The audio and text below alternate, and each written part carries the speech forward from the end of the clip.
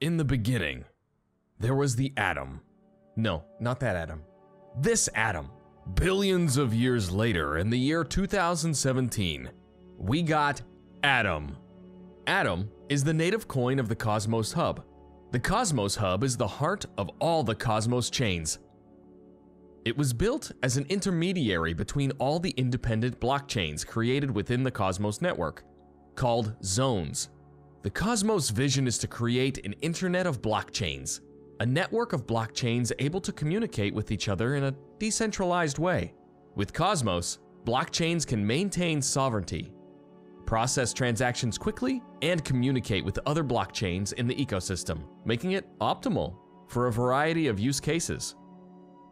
When it comes to interoperability between blockchains, there's often issues with the blockchains not being able to communicate with each other.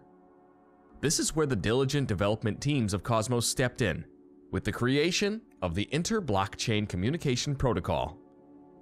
The Interblockchain Protocol, or IBC for short, is initially a handshake that takes place between two separate blockchains.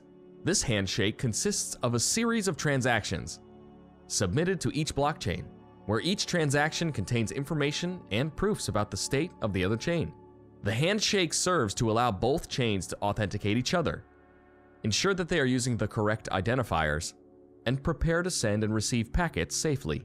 Once the handshake occurs, data packets can be relayed between the chains via transaction packets, which contains serialized data. The data could be anything from a smart contract function execution to a token transfer.